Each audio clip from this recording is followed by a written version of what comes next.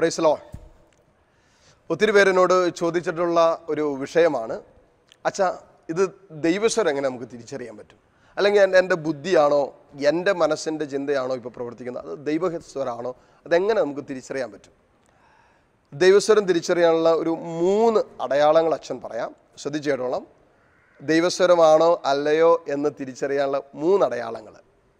1, ദൈവത്തിൻ്റെ സ്വരം ഒരിക്കലും ദൈവവചനത്തെ കോൺട്രഡിക്റ്റ് ചെയ്യില്ല. എന്ന് പറഞ്ഞാൽ ദൈവസ്വരമാണെങ്കിൽ അത് ഒരിക്കലും ദൈവവചനത്തിനെതിരെ പോകില്ല. അപ്പോൾ നമ്മൾ ദൈവസ്വരമാണ്, ഇത് ദൈവസ്വരമാണ്, എനിക്ക് ദൈവസ്വരം കിട്ടിയതാണ്, ദൈവം പറഞ്ഞതാണ്, ദൈവത്തിൻ്റെ പരിശുദ്ധാത്മാവ് പറഞ്ഞാണ്, പരിശുദ്ധാത്മാവാണത് എനിക്ക് പ്രേരണ തന്ന് പ്രചോദനം തന്ന് എന്നൊക്കെ പറയുമ്പോൾ അത് വിശുദ്ധ ഗ്രന്ഥവുമായിട്ട് ചേരാത്തതാണെങ്കിൽ, വിശുദ്ധ ഗ്രന്ഥത്തിൻ്റെ ആത്മീയ രഹസ്യങ്ങളുമായിട്ട് ബന്ധപ്പെടാത്തതാണെങ്കിൽ നിശ്ചയമായിട്ടും അത് ദൈവസ്വരമല്ല. ഒരു ഉദാഹരണം പറഞ്ഞാൽ, മത്തായിയുടെ സുവിശേഷം അതിൻ്റെ 24-ാം അധ്യായം 36-ാമത്തെ വചനത്തിൽ ഇങ്ങനെ പറഞ്ഞിട്ടുണ്ട്. അവസാന ദിവസത്തെക്കുറിച്ച്, അന്ത്യവിധിയെക്കുറിച്ച്, കർത്താവിൻ്റെ 2ാം വരവിനെക്കുറിച്ചൊക്കെ പറയുന്ന കാര്യങ്ങളാണ്. അതിനകത്ത് പറയുന്നൊരു കാര്യമാണ്, ആ സമയത്തെക്കുറിച്ച് പിതാവിനല്ലാതെ, സ്വർഗത്തിലെ പിതാവിനല്ലാതെ മനുഷ്യപുത്രനോ മാലാഖമാർക്കോ പോലും അറിയത്തില്ലെന്നാണ് പറയുന്നത്. പക്ഷെ നമ്മൾ കണ്ടിട്ടുണ്ട് ചുറ്റുപാട് ചിലരൊക്കെ ഇന്നലകളിൽ കഴിഞ്ഞ കാലഘട്ടങ്ങളിലേക്കൊക്കെ നോക്കിക്കഴിഞ്ഞാൽ ഒത്തിരി പ്രവാചകന്മാർ വന്നിട്ടുണ്ട്, പ്രവാചകൻ പ്രവചിച്ചിട്ടുണ്ട് ഇന്ന ദിവസം ഇന്ന മണിക്കൂർ ലോകം അവസാനിക്കുമെന്ന്. ഇതൊന്നും അവസാനിച്ചിട്ടുമില്ല, അങ്ങോട്ട് അവസാനിക്കാൻ പോകുന്നില്ല. കാരണം ഇത് വചനത്തിനെതിരാണ്. അപ്പോൾ പരിശുദ്ധാത്മാവിൻ്റെ സ്വരമാണോ എന്നറിയാൻ അത്, കാരണം ദൈവത്തിൻ്റെ വചനം എഴുതപ്പെട്ടത് പരിശുദ്ധാത്മാവിലാണ്. അപ്പോൾ പരിശുദ്ധാത്മാവിന് തന്നെ 2 സ്ഥലത്ത് 2 കാര്യങ്ങൾ പറയാൻ പറ്റില്ല, ഒരേ കാര്യത്തെക്കുറിച്ച് 2 അഭിപ്രായം പറയാൻ പറ്റില്ല.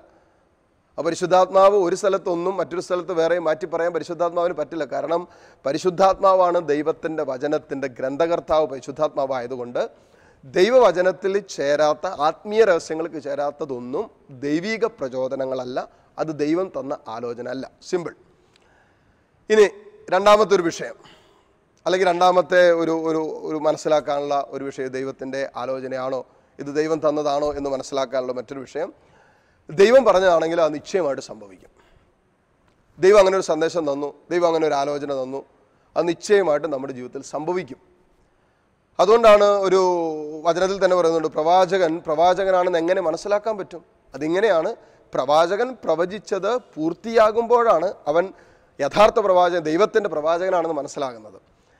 അതുകൊണ്ട് ഒരു കാര്യം നമ്മൾ മനസ്സിലാക്കണം, ദൈവം നമുക്കൊരു സന്ദേശം തന്നാൽ, ദൈവം നമുക്കൊരു ആലോചന തന്നാൽ, അത് ദൈവത്തിൻ്റെ ആലോചനയാണ്. നിശ്ചയമായിട്ടും ദൈവം എന്ത് പ്രതിബന്ധങ്ങളുണ്ടെങ്കിലും, എന്ത് തടസ്സങ്ങളുണ്ടെങ്കിലും, അതുകൊണ്ട് ഞാൻ ചിലരുടെ അടുത്തൊക്കെ പറയാനുള്ള കാരണം, അച്ഛാ ഈ റിലേഷൻഷിപ്പ് ദൈവം ആഗ്രഹിക്കുന്നതാണോ, ഇത് ഞാൻ മുന്നോട്ട് പോകണോ ഇല്ലേ? ഞാൻ പറയും, നിങ്ങൾ വേറെ ഒന്നും ആലോചിക്കണ്ട, നിങ്ങൾ പ്രാർത്ഥിക്കുക, ദൈവത്തിന് കൊടുക്കുക, തീരുമാനം ദൈവത്തിന് കൊടുക്കുക. ദൈവമേ, ഇത് നിൻ്റെ ഹിതമാണെങ്കിൽ നീ പൂർത്തിയാക്കട്ടെ, നീ ആഗ്രഹിക്കുന്നില്ലെങ്കിൽ അത് പൊക്കോട്ടെ.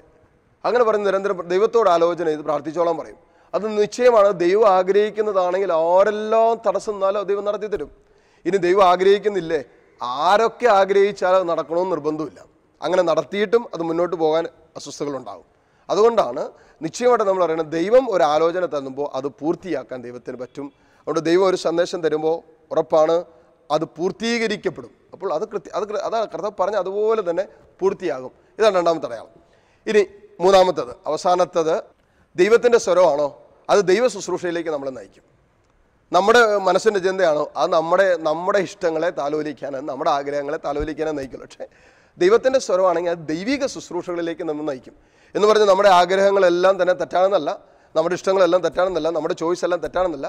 നമ്മുടെ ചോയ്സിലും ദൈവത്തെ നമ്മൾ ചേർത്ത് പിടിച്ചാൽ തീർച്ചയായിട്ടും ആ ചോയ്സിൽ നിന്നുകൊണ്ട് നമുക്ക് ദൈവ ശുശ്രൂഷയിലേക്ക് പോകാം. ഒരു ഉദാഹരണത്തിന്, എനിക്ക് വിദേശത്ത് പോകാൻ ആഗ്രഹമുണ്ട്, എനിക്ക് ഇന്ന ദേശത്ത് പോയി പഠിക്കണം, എനിക്കിവിടെ പോകണമെന്നൊരു ആഗ്രഹമുണ്ട്. ആഗ്രഹം തെറ്റാകണമെന്നില്ല, ശരിയാകണമെന്നില്ല.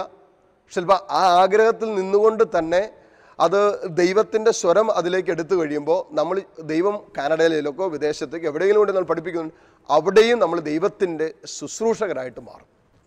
അപ്പോൾ ദൈവസ്വരം മുഴുവനും നമ്മൾ ദൈവിക ശുശ്രൂഷകളിലേക്ക് എത്തിക്കുന്നത്. അപ്പം എൻ്റെ ജീവിതത്തിൽ ഇന്നോളം ദൈവസ്വരം കേട്ടിട്ട് അതെൻ്റെ സ്വാർത്ഥ കാര്യങ്ങൾക്ക് മാത്രമാണെങ്കിൽ അതിനകത്ത് പൂർണ്ണമായൊരു ദൈവസ്വരം നമുക്ക് കണ്ടെത്താൻ പറ്റില്ല. അപ്പോൾ നമ്മുടെ ജീവിതത്തിൽ ദൈവത്തിൻ്റെ ഒരു സ്വരം കേട്ടു, കർത്താവിൻ്റെ ഒരു സൗഖ്യം, ഒരു വിടുതൽ, ഒരു അനുഗ്രഹമോ സന്ദേശങ്ങളൊക്കെ കിട്ടി. എന്തുകൊണ്ടാണ് ചില സന്ദേശങ്ങൾ പൂർത്തിയാകാതെ പോകുന്നത്? പലരും ചോദിക്കേണ്ട, വെച്ചാൽ എനിക്ക് കൗൺസിലിങ്ങിന് സന്ദേശം കിട്ടിയതാണ്, ശരി, ബാക്കി എല്ലാ മെസ്സേജും ശരിയായിരുന്നു, അതുകൊണ്ട് ഞാൻ വിശ്വസിച്ച് ഈ മെസ്സേജ് ശരിയാണെന്ന്, ഞാൻ ഇന്ന സ്ഥലത്ത് ജോലിക്ക് പോകുന്ന പറഞ്ഞത്, ഇന്ന വിദേശത്തേക്ക് പോകുന്ന പറഞ്ഞത്, പരീക്ഷ എഴുതി ജയിക്കുമെന്നാണ് പറഞ്ഞത്, പക്ഷെ ഞാൻ പരീക്ഷ എഴുതിയിട്ട് ജയിച്ചില്ല.